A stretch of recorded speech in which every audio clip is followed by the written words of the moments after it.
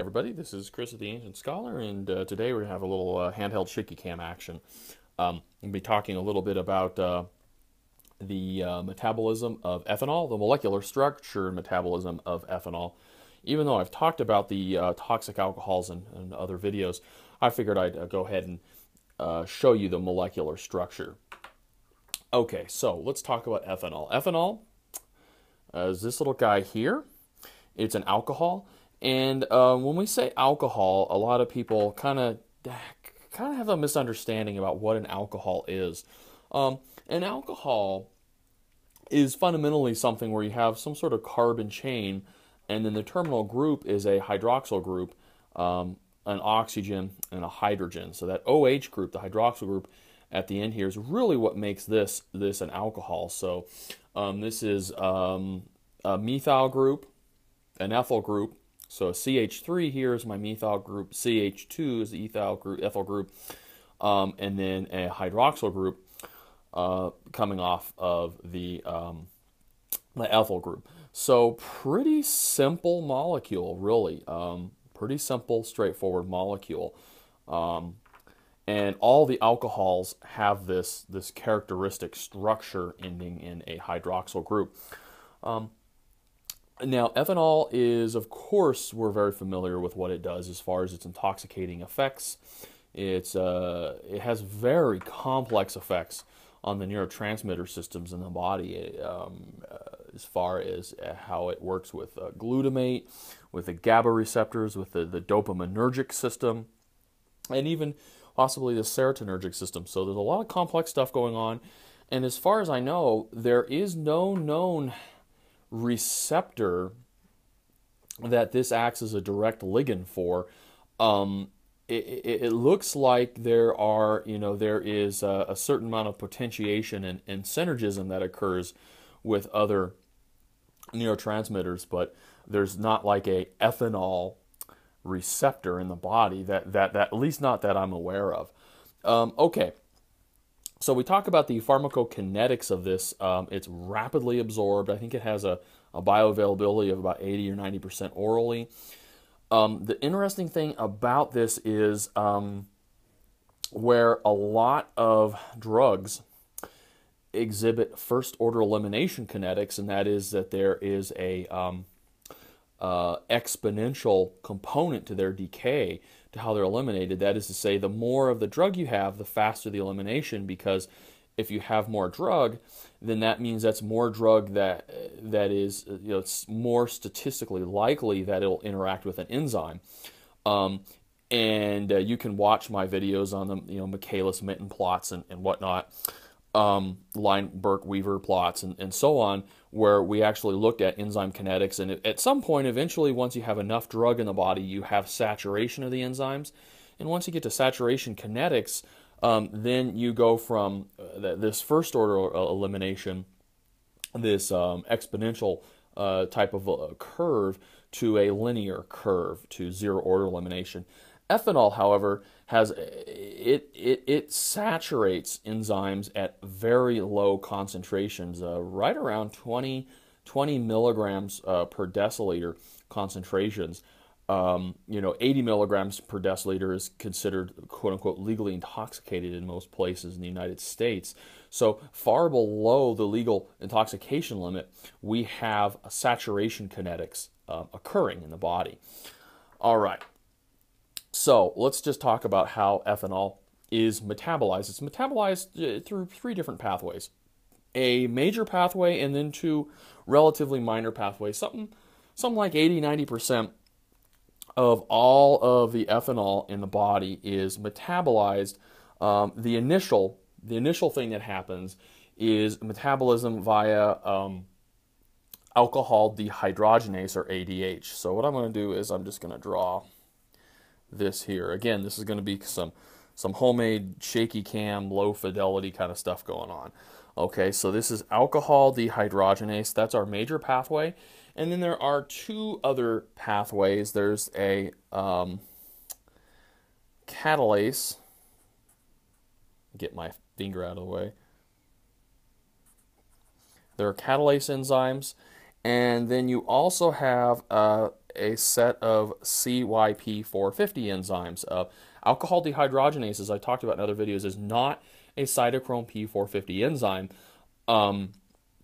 It is not an iron-containing enzyme, and I've done some other videos on that. And then there is the CYP452E1, I believe. I hope. Yeah, I'm pretty sure. Okay, so these are the three different pathways. The ADH, alcohol dehydrogenase, is going to be the major pathway. And the first thing that ethanol, or we sometimes call this ETOH, okay, ethanol alcohol, is metabolized to it's kind of a secondary metabolite known as acetaldehyde. And let me just draw that. CETALDEHYDE.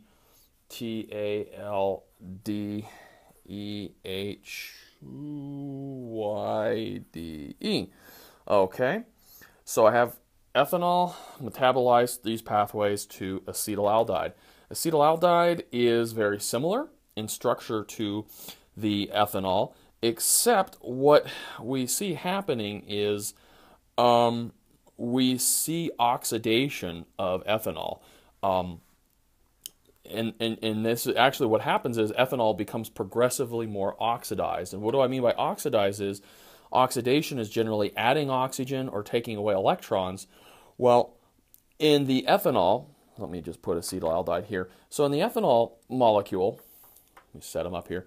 I have an oxygen covalently bound. I have a hydroxyl group here. But what I have done fundamentally is a dehydration reaction.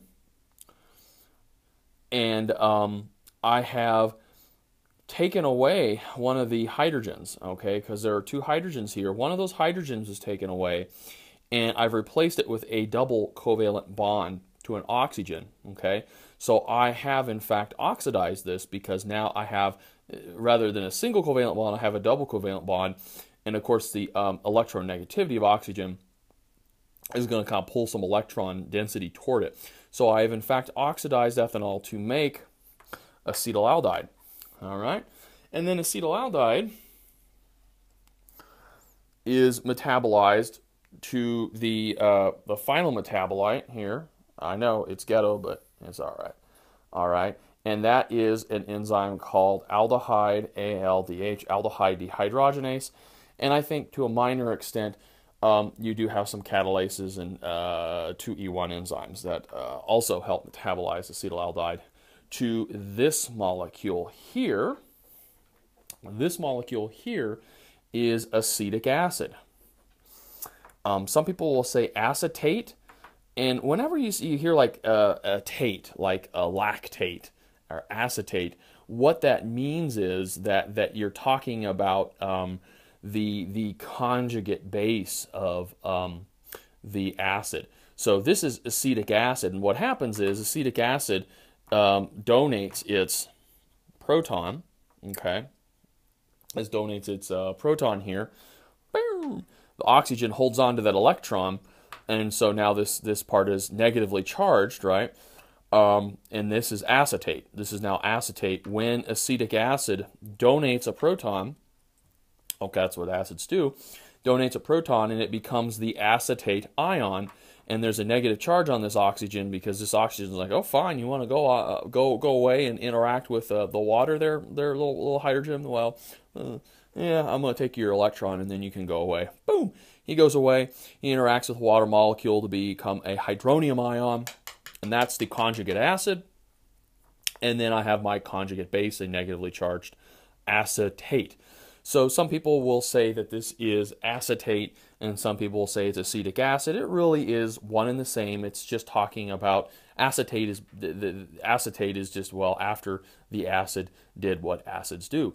And you can see I've further oxidized the ethanol. So here I've gone from a single covalent bond to a double covalent bond, and from here I've gone to a double covalent bond, and I have gotten rid of this hydrogen here. And guess what? That oxygen, boom, gained an electron because of that. All right. And then ultimately, this is nice and polar, really, really polar. I mean, this is pretty polar too here. You've got this the hydroxyl groups are generally very polar. Anyway, but the cool thing about ethanol is it has this really polar area here, and then you have a methyl group on this side, which is really nonpolar. So ethanol is really pretty good at distributing throughout the body compartments. It can get through membranes, it can stay in the blood, and it's really good at distributing itself fairly evenly throughout the body compartments because of its its amphipathic nature, being both lipophilic and hydrophilic. This guy, however, acetate, this is really, really polar, okay? The more you oxidize something, generally, the more polar you're going to make it. And isn't that kind of the point of metabolism in a lot of cases, just to make your metabolites more polar? And why do I want nice polar charged metabolites? Well, because nice polar charged things are really good at staying in your urine and getting peed off. And that's kind of the point of metabolism in a lot of cases. So, there you go. A thing to note is that ethanol, chronic use of ethanol can cause enzyme induction here, P452E1 induction. So people that are chronic alcoholics or have more chronic exposure to ethanol are going to have higher levels and higher activity of 452E1 enzymes. And so they will be, to some extent, be able to metabolize this more efficiently. However, the major pathway does not change, the alcohol dehydrogenase. It's this relatively minor pathway that sees enzyme induction. Okay, guys, so that's the basic pharmacokinetics and the molecular structure of ethanol as it's metabolized. Hopefully you enjoy that. I know this is kind of a low production quality video, but you know, what the heck. It is what it is. All right, guys, as always, thanks for hanging in there.